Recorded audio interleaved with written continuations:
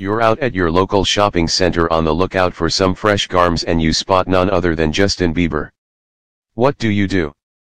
Most people would probably be too shook to do anything tbh, but not this kid. Leighton Toon saw Justin whilst out shopping and went over for a chat with the baby star before quickly become BFFs. How is this even real life? Seriously.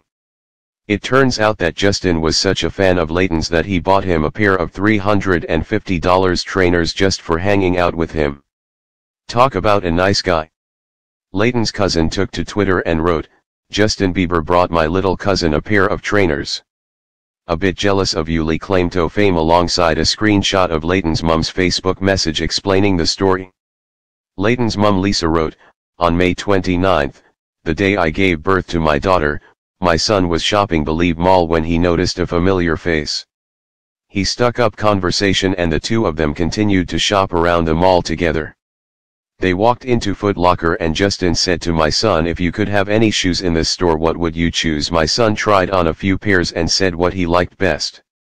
Justin then said, 'I'm going to buy them for you.'